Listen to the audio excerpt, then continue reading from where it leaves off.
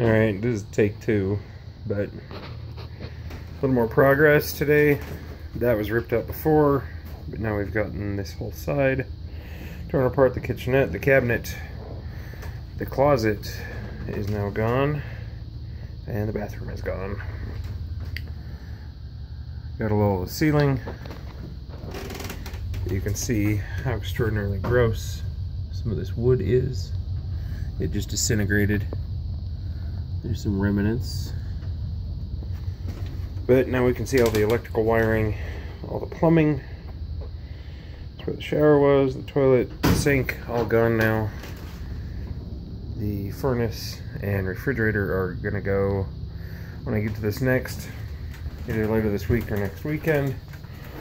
And so this is kind of what we have. So it's turning into much more of a project than we had assumed, but it's kind of fun. We wanted a camper, we got something real cheap, and we got something that had a lot more damage than we intended, but I think we're going to be able to strip this out and take out the subfloor, replace the floor, and make it something that we can use. We'll see.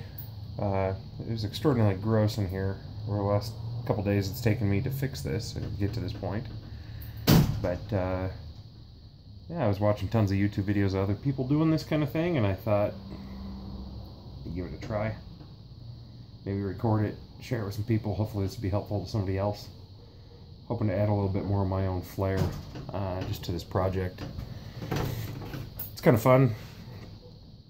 I've remodeled my own house now, so now we're on to a travel trailer. So thanks for watching. Hopefully there's some good info in here.